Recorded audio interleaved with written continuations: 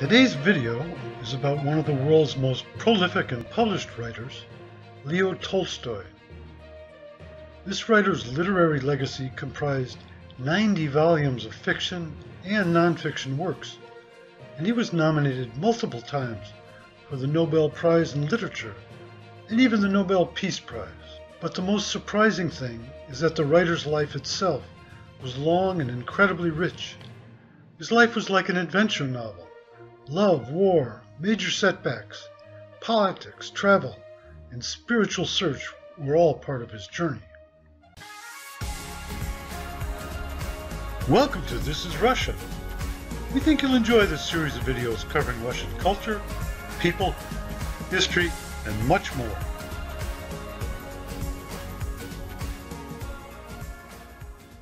Leo Tolstoy was born on September 9th, 1828 in Tula province, about 120 miles south of Moscow, to a large and fairly wealthy noble family.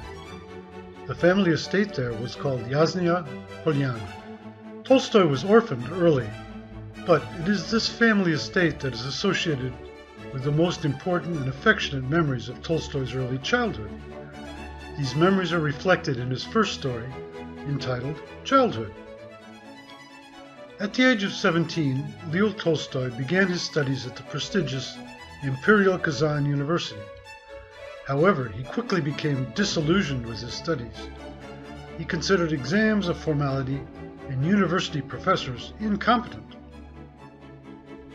2 years later, when he came of age, he took possession of property, including his beloved Yasnaya Polyana, and immediately went home without having received a higher education, but with the intention of studying independently those subjects that interested him.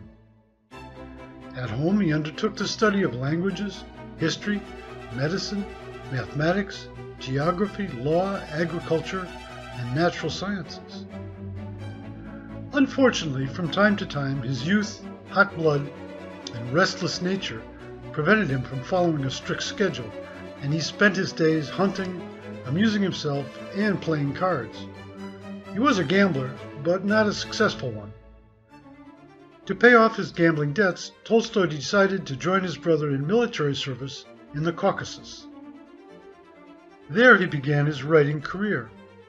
In July 1852, Tolstoy excitedly sent the first manuscript of his autobiographical novel Childhood to a publisher and attached a letter. In it he said, "I look forward to your verdict. It will either encourage me to continue my favorite activities or make me burn everything I started." The story pleased the editor and was soon published. It was a success.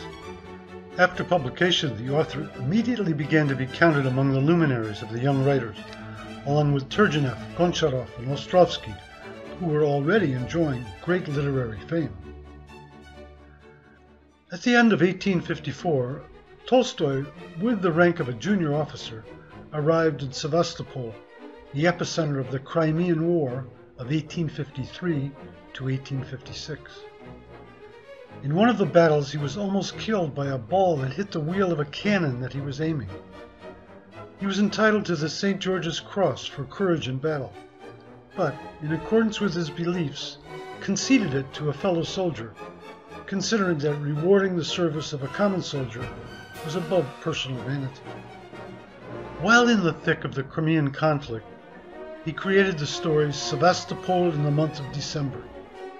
Although Tolstoy was unusually frank about battle scenes, this first Sevastopol story was deeply patriotic and celebrated the bravery of Russian soldiers. After some time, Tolstoy began working on a second story, Sevastopol in May. However, by that time, little remained of his pride in the Russian army.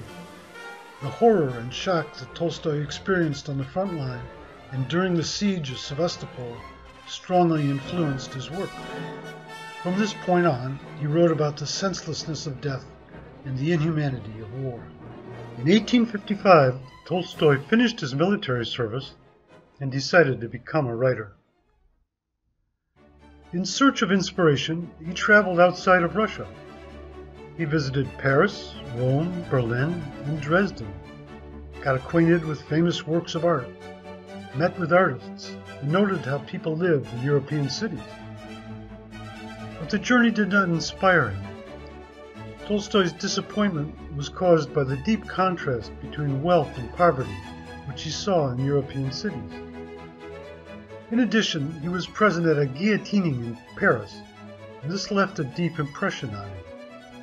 Returning to his native Yasna Polyana, he continued writing and at about the same time became seriously interested in education. 2 years before the abolition of serfdom in Russia, while ordinary peasants were still nearly slaves, not able to educate their children, Tolstoy set up schools in his Yasna Polyana for poor children. Tolstoy did not like the widespread German standards of education and tried to establish his own style of teaching. Classes were conducted by Tolstoy himself with the help of several teachers.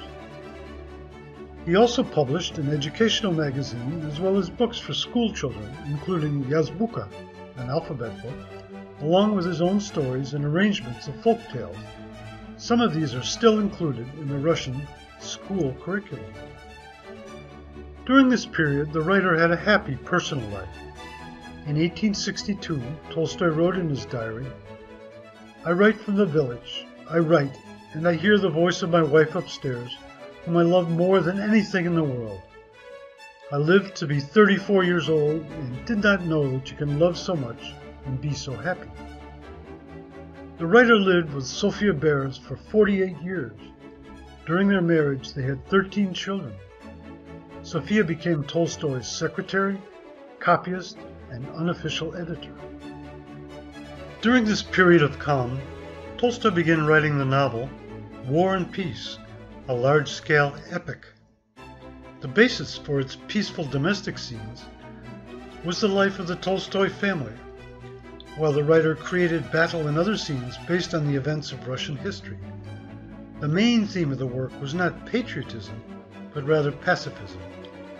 The author's strong protest against the horrors of war, expressed earlier in his work Sevastopol Sketches, prompted him to describe the negatives of war. War and Peace, published in 1869, was a huge success. 8 years later, Tolstoy completed another world-famous novel, Anna Karenina.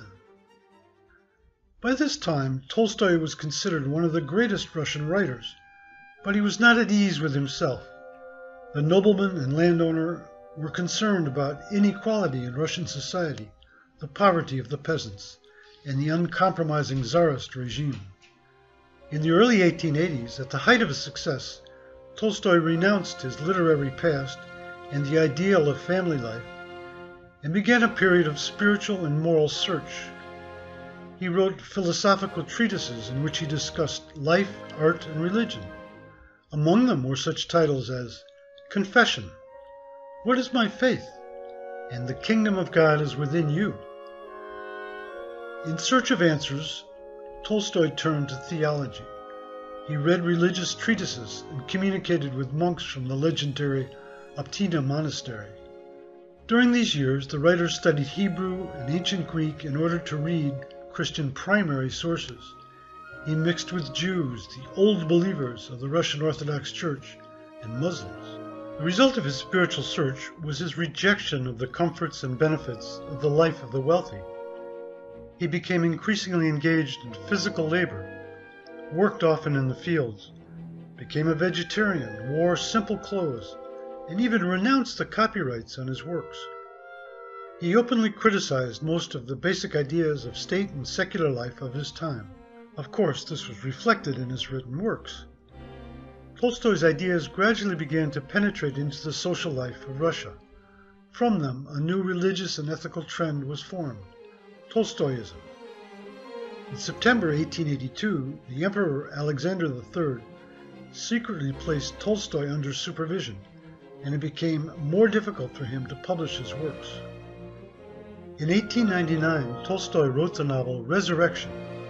In this work, the writer criticized the judicial system, the army, and the government. The contempt with which Tolstoy described the Orthodox Church provoked a response. In February 1901, the Holy Synod of Russia published a decree excommunicating Tolstoy from the Church. This decision only increased Tolstoy's popularity and drew public attention to the writer's ideals and beliefs. Tolstoy's literary and social activities became known abroad.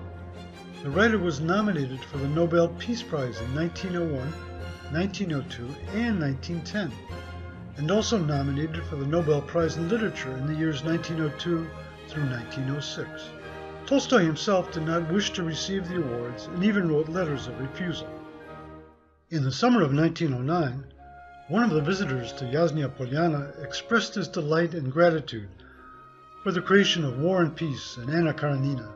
Tolstoy replied, "It is as if someone came to Edison and said, 'I respect you very much for dancing the mazurka well.'" He clearly thought that his other works were more important. The ascetic way of life became more and more fascinating to Tolstoy over the years.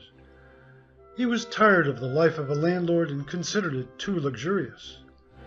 On November 13, 1910, he packed up and left his family and home without an exact travel plan.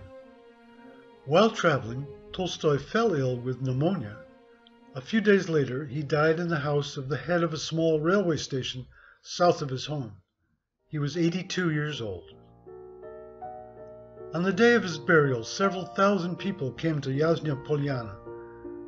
This was the first public funeral in Russia that was not held according to the church rite. Tolstoy was buried at his native estate on the edge of the forest, where as a child he and his brothers searched for the green wand that held the secret of how to make all people happy. Today his Yasnaya Polyana home is also a museum and is visited by thousands of people every year. Books of the great writer have sold millions of copies and are found in libraries all over the world. His works remain relevant as they help people to find answers to the most difficult questions of existence.